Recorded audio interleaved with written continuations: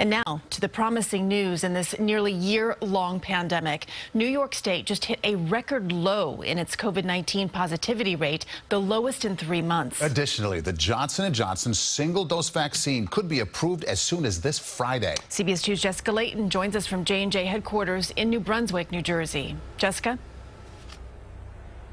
So we'll have Johnson & Johnson, Pfizer, and Moderna, guys, a triple threat against this virus. And once J&J is approved, millions of its doses could be going out within just a few days.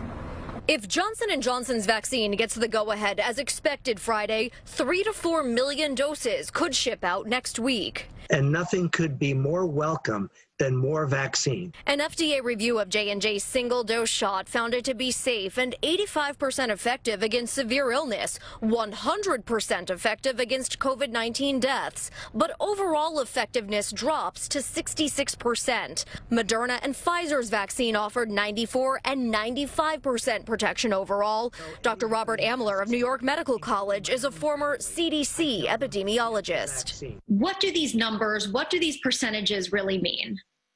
These are practically the same. Get the vaccine. Don't fuss over what brand it is. 2 federally run mega vaccination sites opened in Queens and Brooklyn Wednesday, getting added protection to those living in underserved minority communities. Very emotional. We don't know what was going to happen to us in 2021. I feel like a huge sense of relief. In New Jersey, Alyssa Teigman is thrilled to be fully vaccinated, but she did have a small scare during a mammogram 2 weeks after her first dose. They had mentioned that I had enlarged lymph nodes, but the doctors were very reassuring.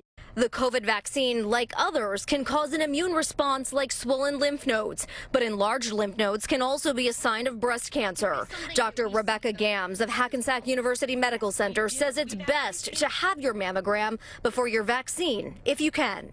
If that's not possible, then it's okay to wait 4 to 6 weeks after the second vaccine before you have your mammogram. But if you're way overdue for your mammogram, or if you have a problem, you have a lump or pain, then you really should not be delaying your mammogram at all.